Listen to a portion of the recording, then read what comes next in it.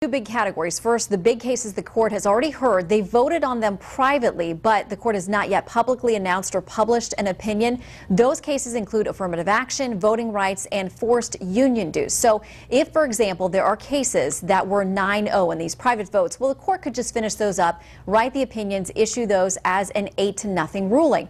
It is the cases where Scalia's vote made the difference that will be very tricky. Does the court decide to rehear them, as we discussed, once the bench is fully staffed again, or issue them as tied decisions? Now, the case is yet to be heard.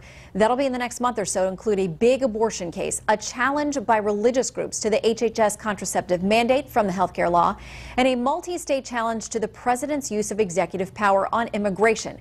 We do expect the court is going to hear those as scheduled in March and April, but if they wind up in a 4-4 tie, we go back to those considerations about whether to hold them over or simply issue them as a tie and let the lower court ruling stay in place. Shep? Shannon, thanks so much. Terrific coverage over the weekend. Thank you. Let's bring in Robert Barnes now. He covers the Supreme Court for the Washington Post newspaper and is live with us from our Washington newsroom. Sir, thank you so much. Glad to be here. I want to quote from the Constitution real quickly, something that Antonin Scalia often did, and I think we have a full screen of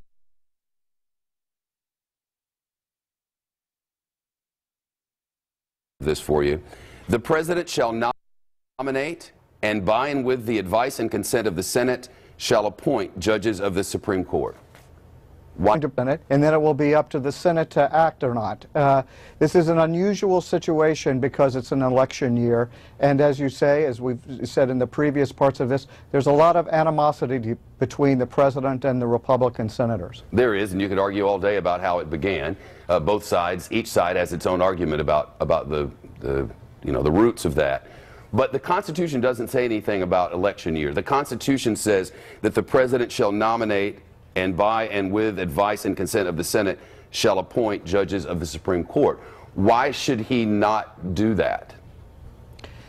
I don't think that he would think that he shouldn't. He thinks he should.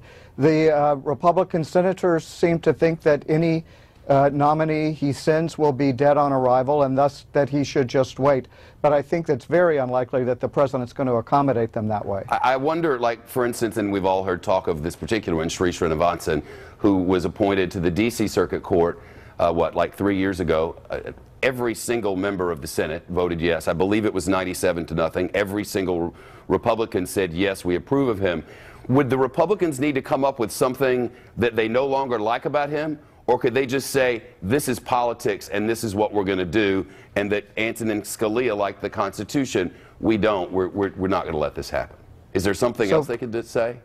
Well, so far what they've said is that we're just not going to do it, that it should be left over, that it's too late in the process.